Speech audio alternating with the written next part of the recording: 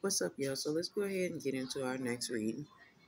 Go ahead, subscribe, like my channel, and get my goddamn views up.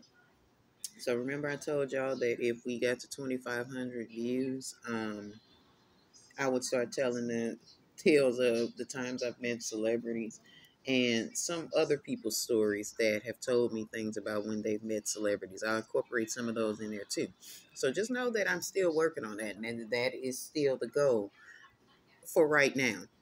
Y'all get me to 2,500 subscribers, and we will introduce a new segment. And I promise y'all it's going to be funny because these celebrities ain't nothing but motherfucking regular people that have been allowed to follow a dream that they had.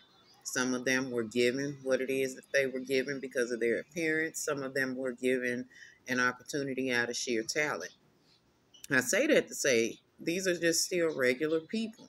How would you view a regular person that was a little bit more affluent? This is how you have to view these celebrities. Y'all have to really stop idolizing them, and even if you're not into spirituality, even if you're religious, maybe you need to pray. If it's that serious to you, if you just want to see why you have this strong, these celebrities have your attention so heavily, you need to pray and ask your God what it is that is making you so attracted to this celebrity. And it doesn't mean that you want to be with them romantically. I'm saying that because you have to be careful. There are spells at work that are being done over the industry, specifically the hip hop and R&B industry.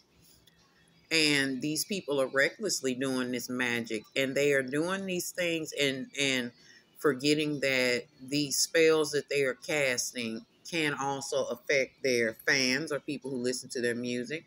So you have to be careful, okay?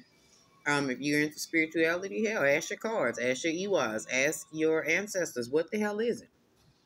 Because I guarantee you, if you are a super duper duper fan of Jay-Z, you've fallen underneath that spell that he was trying to cast on Aaliyah that didn't work. See, Jay-Z been into this motherfucking witchcraft shit for a long time. He's just now speaking about it. Um, if y'all pay attention to a lot of his older videos, there was symbolism in it way back when he was a Rockefeller. Before y'all got on that, he throwing up the diamond for the Illuminati shit. He was doing that shit prior to then. He potentially was one of these guys who, got in contact with whomever his spirit guides were then. And they introduced him into the world of magic and being able to manipulate things. And that's exactly what he thought he was going to do to Aaliyah. I say all of that to say, this is why y'all should not idolize these people, because if you strip all of that away, these people are goofy as a motherfucker. Now, not all of the celebrities, but a vast majority of them are goofies. Like real life fucking goofies. And Hove is no different. Yeah, he's very accomplished. Yes, he has a vast career, but he's still a goofy ass nigga when it comes to women that he truly puts energy into. Now, yes, we know he's married to Beyonce, and I have nothing but respect for Jay-Z, even in the aspect of having knowledge that I know that he practices dark magic. I have nothing against anybody that practices dark magic, especially because his doesn't hit all of the time. See, y'all give these people these elevated statuses, and you become fearful of these people because of what they're projecting. Aaliyah didn't fall for that, though. I know I went a whole long way around to explain it, but I needed to say that at the beginning. I needed to preface that for y'all, excuse me, so that you can follow along with the reading and understand that Jay-Z is just like any other regular nigga who is obsessing over a woman's body, trying to take possession over a woman's body, trying to be the one who captures Oshun, if you will. Because his intentions with Aaliyah was nothing different than these other men. He had an affinity for her because she was young. She was 20. He was 29 or 30 when they were fucking around. She was young, and she fit the body type for the 90s and the early 2000s. She was thin, which is why I don't understand why y'all be dragging Coyle Ray so hard, because back in the day, you niggas used to think that a thin woman like Coyle Ray was that deal. This is what Jay-Z issue was with Aaliyah. She was just the baddest bitch he had ever seen in his fucking life, and he had to possess her. This is what was popular then. He had intentions on doing things his way with Aaliyah. Aaliyah had other plans. Jay-Z, true, saw creativity in her, and he felt like through sex magic, because he uses that a lot, he could create her into the woman that he wanted her to be, or into the woman that Beyonce is now. But we aren't gonna go into that. But anyway, he wanted to use her talent and abuse her body, if you will, while he was getting what it is that he wanted to get out of the situation. So of course he had his intent on the situation. Aaliyah also had hers. She too showing up, and I love that she's showing up underneath her own energy and the Capricorn energy, because she had truly taken control of who it was she was sexually. Now, whereas that Jay-Z started, falling deeper in love with her because the sex was amazing to him. It was mediocre to her, but because he served a purpose, she kept fucking him for the time being. He falling in love and getting more and more, whooped by his own motherfucking spell. There's also a component of that devil card too. The witchcraft that he was trying to cast out on Aaliyah with this that sexual energy, or that sexual magic that he was trying to put out, didn't catch her the way that it had been catching anybody else that he had been doing this shit to.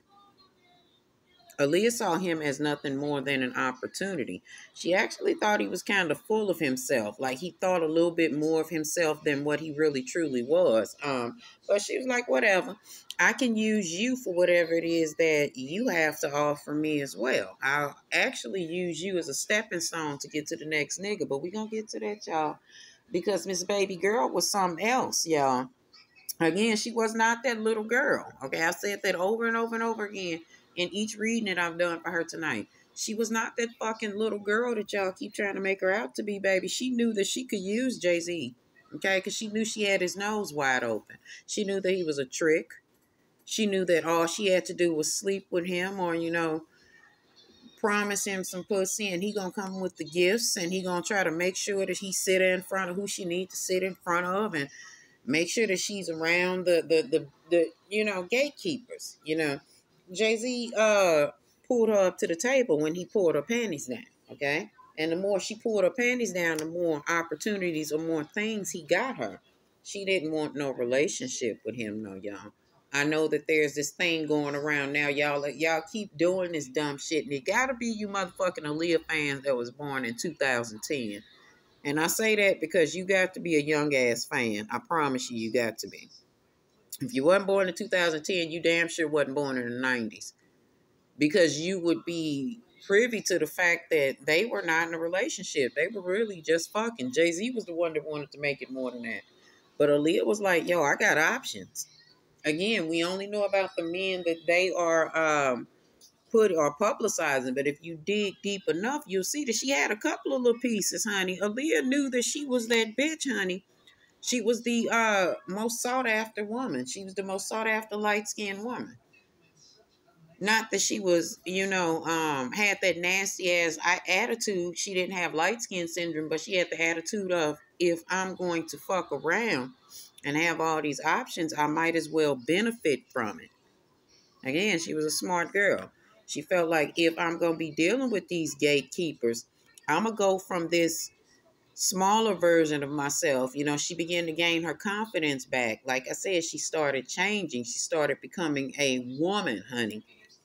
She felt like, if I'm going to deal with these niggas, they going to make me the queen of hip-hop, or of R&B, R&B. I know they call her a pop star too. But she like, they going to set me high up on that. You're going to make sure them Hollywood doors is open. You're going to do everything I need you to do. All while knowing that she had nothing really long-term planned for Jay-Z. He didn't like that though, y'all. Her whole thing was, why should I fuck with you? You're just a rapper. You're just the artist. She really, truly had eyes on Dame Dash in the first fucking place. Like I said, she was like, we use this nigga to get to the next richest nigga. Sure, Hov was the popular artist, but Dame was the boss. That's who she wanted.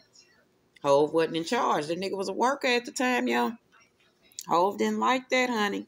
That's the basis for him and Dame's beef. So when she decided to get ghost on him and gone on over to the Dame, and we're gonna do Dame Reed next, y'all, because it's getting juicy. When she decided to, take away his pussy privileges, stop hanging out with him, stop kicking it with him, maybe leading him on a little bit, telling him she gonna show up somewhere, she gonna kick it with him that night, and she really didn't, rejecting his ugly ass. He got mad and got in his feelings and got full of himself the way that Sagittarius males do when you reject them. See, Aaliyah didn't buy into his motherfucking romantic advances. She was no longer pouring energy into him because she had gotten what she came for. She got next to Dame. Jay-Z got in his feelings and he's still hurt about it. And he's still embarrassed about it because y'all know that gossip was going around that Dame had took his bitch from him. And Hov wasn't going to have that, honey. He got in the mind of, even though she had moved on, even though he moved on, if I can't have her, nobody else will. Now let's keep going over into these last two readings, y'all, so we can get to where Hov plays a part in what happened to Aaliyah.